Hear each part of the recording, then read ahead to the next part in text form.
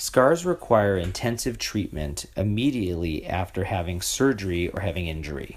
This allows for improvement and wound remodeling so that the ultimate cosmetic outcome of the scar is improved as opposed to just allowing the wound to heal on its own or with scar gels.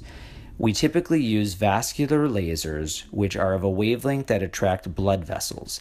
Blood vessels grow into scars, and you want to soften the blood vessels so the scar doesn't thicken or become too red.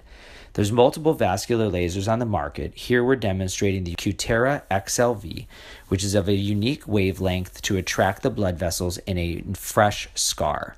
We do this very precisely over the scar at an interval starting 3 weeks after suture removal. Once multiple treatments have been done, it can prevent the risk of getting keloids or thickened scars.